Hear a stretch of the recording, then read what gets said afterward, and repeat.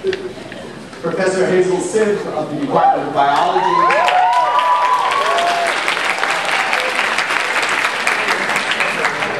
Traces her ancestry to Elishama of the tribe of Ephraim, who was with Moses in the wilderness. That's Numbers chapter 7, verse 48. You can look it up. It was Elishama who, having gotten separated from the rest of the people, wandered south and eventually brought the Hamentashen to South Africa. It is thus unsurprising to find that Dr. Sive, who was raised in South Africa, has devoted herself to the understanding of the consumption of Hamentashen. For reasons known best to her tenure committee, she has chosen the frog as her model system and has used a Hamentashen recipe that involves a zebrafish filling. Her path-breaking work on the ontogeny of Hamentashen consumption is documented in her 2006 paper in developmental biology entitled Development of the Primary Mouth in Xenopus.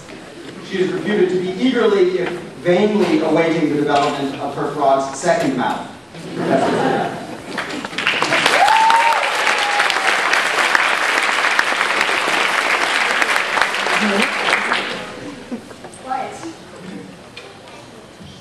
If you are presently taking 7013 and you care after the exam, this will help with the next. So, I am in fact not going to argue for or against the Hamentashen. I just want to tell you some stuff, and that's it. Okay, so let me tell you some stuff. I'm going to actually tell you about the biology of Hamentashen, the Hamentashen species, and I want to tell you about a systems biology approach because I think you'll, as MIT people, resonate with it. So the question really that I want to begin with is the question of symmetry in life. Threefold symmetry is very rare. There are these things, single-celled little single cells, little diatoms. You see they have this threefold symmetry. They secrete this little skeleton, and there they are. They're single cells. They're not particularly interesting, and in fact, threefold symmetry of multicellular life forms is exceedingly rare. There is only one case that we know, and it is, in fact,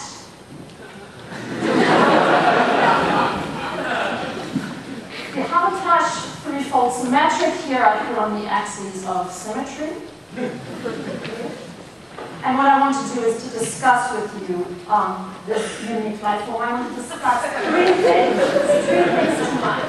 And I was told that this was a standard lecture, so we have 50 minutes for this. Okay, so let's see, why is the symmetry so rare? What genetic networks build the Hamentashen? And indeed, what is the origin of life? So, I have no idea what symmetry is. And in fact, I never discussed the origin of life once the sun has gone down, so we'll get rid of that. We'll focus instead on the question of genetic networks.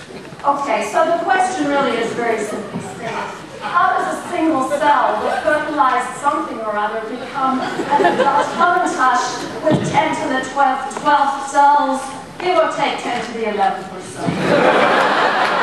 So, the answer is complex. All right, so focus for a moment here. Here is our single cell that goes to its first step to form a disc, about 10 to the 5th cells.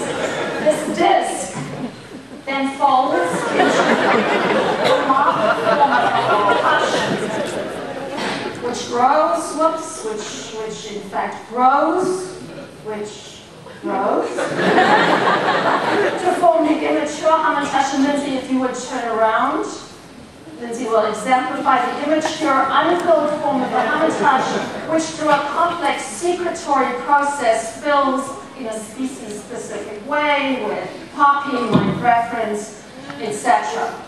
Okay, and then we have the adult Hamentashen seminal work done by Professor Men over in Building 32 here at MIT. Okay, so here is the Hamentashen folding from disc to larva. You can see as the folding takes place, the little rudimentary tail growing out to form the larva with its tail and its motility.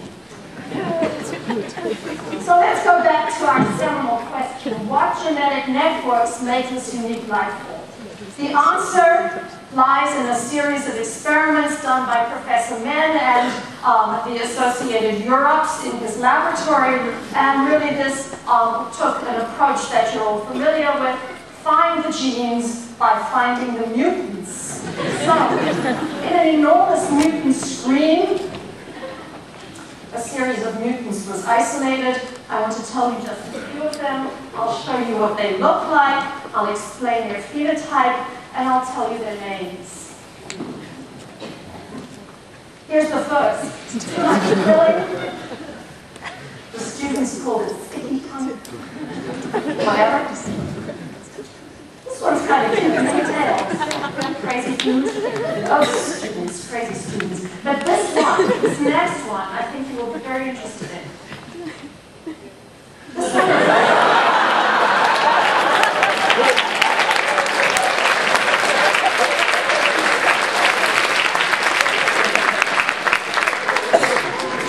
Right, this one arrests the development of the disc stage.